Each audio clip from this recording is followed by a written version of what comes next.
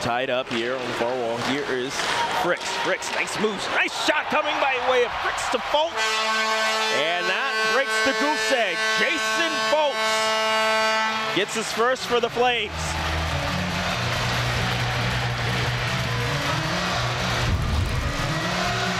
And it was a good job by Fricks showing the move and a quick feed.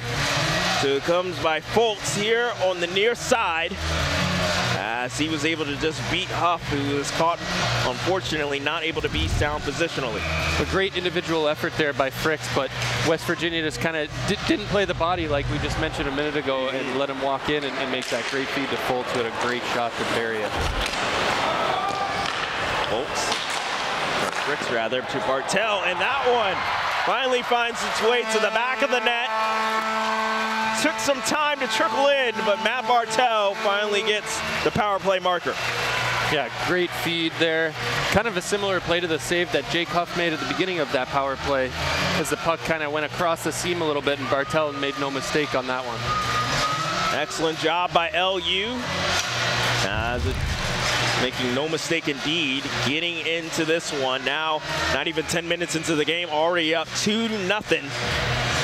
As the Flames, excellent job by them, working it around, and you see the cycle game here. Fricks over to Bartel, and boom, just tried to get that glove on it was Huff, but unable to do so as he got beat, and boy, Brett McGibbon talked about it last night, as that seems to be the one linchpin in Huff's game. As an opportunity, taking it high, glove side, Chris Bladen. Bladen showing off the hands, and we were talking about him, one of the hardest workers it feels like at times, as an extra pep in his step was Bladen this season, and gets awarded now for his second goal of the year. Yeah, great individual effort by Bladen there. Break in past the defenseman and tucked it in glove side high. Great start for the Flames here, Pat. Yeah, it really is, and yeah, making it off that far post on the glove side. A great poke check, excellent job by Jurico. Bladen feathers it, nice pass by Bladen, and boy, that one gets stuck in the back of the net as a streaking Joe Clark. It makes it 4-0 LU.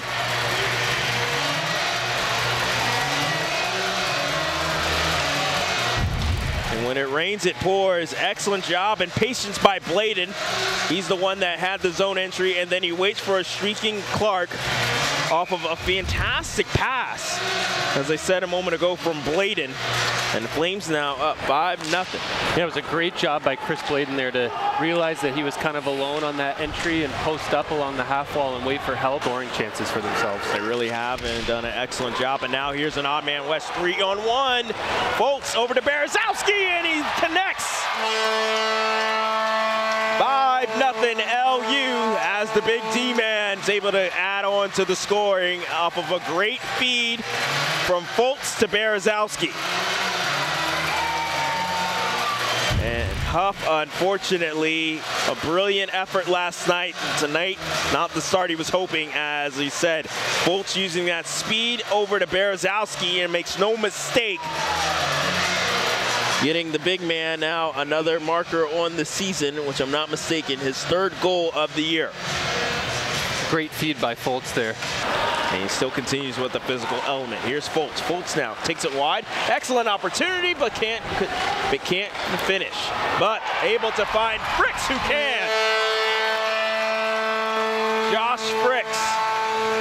Excellent job. As we said, Fultz came in with a ton of speed. He's able to get his own puck back. And the Flames continue the bleeding, now make it 6-0. This one courtesy of Josh Fricks. Great feed by Fultz here, and an unreal finish by Fricks, but I don't think Huff ever really got established back in his net completely after that initial rush by Fultz. Kind of got knocked over and didn't have a chance to get upright and ready to track that puck the way he wanted to. Established their cycle game and moved the puck low to high, got a lot of looks off of that. Defensemen coming in off the blue lines to create chances. And as we're talking about it, we see another one. Yeah, talking about chances, Olsen now He's the one off of a great feed, and you were talking about it, Christian. Basically, must have been hearing you up there. Cycle game was working well for the Flames. They take the puck deep and then easily play for Clark to Olsen as everyone's caught puck watching, and Olsen, he gets behind the defense for an easy tap and goal. And a great look by Joe Clark there on that goal. And shot. As we see, Flames still maintaining. Here's Lauber. Lauber has tons of room and space, walks in, and now finding the back of the net is Schwenke. 8-0 LU. DJ Schwenke off of a fantastic play by him. And you like to see that, right? LU knows they're winning by much. Don't do the celebration line or much of anything.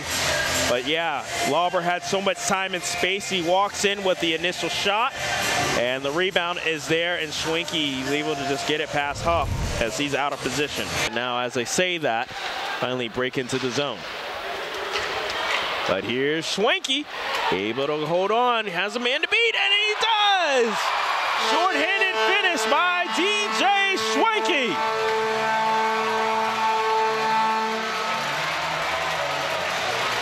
And moments like that are just so detrimental and killers for the opposition. Off of a great play by Ottenbright, gets it up to the man, and Schwenke showcases his speed on the PK to make it 9-0. As we're starting to see a lot more open ice hitting. Hopefully it doesn't get too crazy. As an opportunity, though, happens for Olsen. The hitting might not get crazy, but the goal scoring is still on fire for LU. Olsen gets his second of the game off of a great breakaway finish.